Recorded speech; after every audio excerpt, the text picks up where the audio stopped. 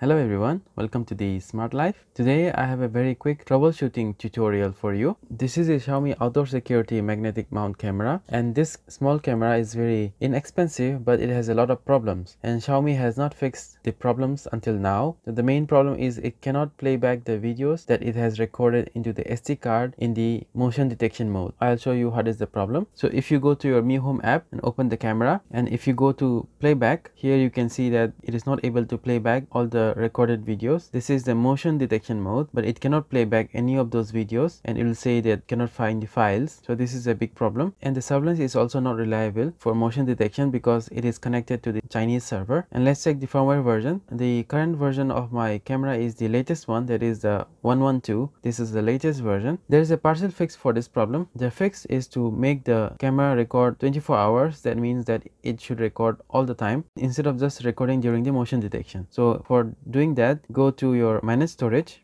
and go to your SD card status, and here you can see that I have set to only record when motion detected. So instead of that, just go and click always record, and you can format the SD card to get rid of the previous files. So now it has formatted successfully. Now let's check whether it can play back the videos. So go to playback, go to all playback videos and check the time, and let's check the previous ones. You can see that you can play back the videos, so that is good. But if your current firmware or the latest firmware is not able to play back even in the always record mode, I'll show you how to downgrade the firmware soon. But if you can play back with the current firmware, then you don't need to downgrade. So that is one thing I wanted to show you. Another thing is you can now connect this camera to any server near you. That means it can be connected to the European server, the American server, or the Southeast Asian server. So I'll show you how to do that. The surveillance, the home surveillance should work better after connecting it to a server near your location. So that is good because this camera cannot play back the videos during the motion detection mode. So at least the surveillance should be better when you connect it to a server near to your location. Now you can delete the camera from the Mi Home app, that is the Chinese server. You can see currently the region is Chinese mainland, so you can delete the camera from the Chinese mainland server. Tap on the camera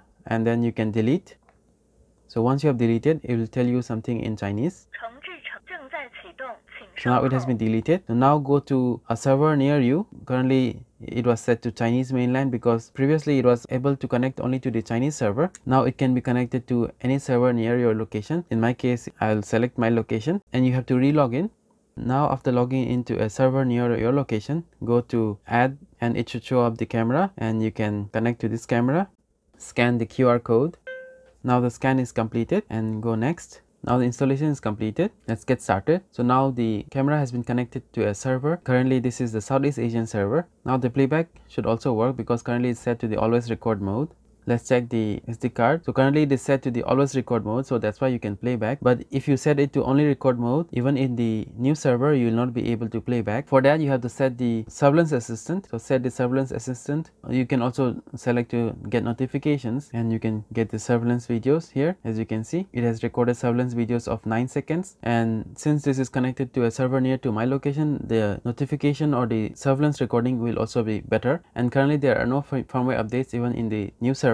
So that is the partial solution for the problems that this camera faces. One is the surveillance issue and the one is the playback issue. But if your current firmware still has problem with the playback of the always record mode, then you have to downgrade the firmware. So in order to do that, you need a computer with a micro SD card reader. First turn off this camera. So now the camera is off, and you also need a SIM ejector tool like this. Remove the micro SD card, and you can get your computer and plug in the micro SD card to your computer. And you have to download the firmware from the Google Drive link that I have given in my video description. Extract the compressed folder and get the bin file, and go to this PC and right click on the micro SD card and format it. You have to format it as a FAT32, and that's it. Once your format is complete, open the micro SD and put the bin file here. Eject the micro SD card, and now you can remove the micro SD card and install it back to your camera. Press the reset button before you power on the camera. So press the reset button using the SIM ejector tool. While you press the reset button, you turn on the camera and keep it pressed until the indicator light turns white. After that, it will downgrade the firmware and wait for it to turn blue. Now it's solid blue, so we can access it from the Mi Home app. Let's check the firmware version. So go to the camera and go to general settings and firmware updates. So currently the firmware is 105. The previous firmware was 112, so now it has been downgraded. and then you can go to manage storage and set it to always record mode. Now you can check whether you can play back the videos that it has recorded. Go to your recordings and you can see that it has recorded some of the videos and you can play back the videos. So that was the fix for this camera, and it is a temporary fix and you cannot play back the videos during the motion detection mode. We have been waiting for Xiaomi to fix this issue, and every time it releases a new firmware it is still not fixed. I don't know why, and I hope Xiaomi fixes it very soon, but at least it has added this camera in other servers. So those are the things I wanted to share with you today. If you have any problems, please leave a comment below and I'll try to respond to you as soon as possible. I hope you liked the video. Please support my Patreon campaign, and I'll try to get more troubleshooting videos in the future. Thank you for watching. Please consider subscribing. I'll see you next time.